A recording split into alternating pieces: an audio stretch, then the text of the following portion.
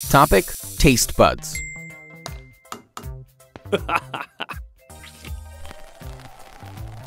Why mint tastes cold? Maybe because it is manufactured in Antarctica.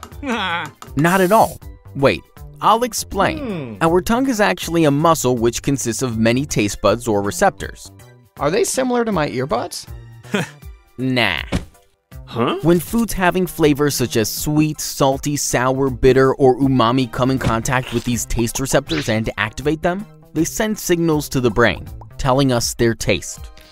However, when we eat mint, it feels or tastes cold. This is because mint contains a compound called menthol.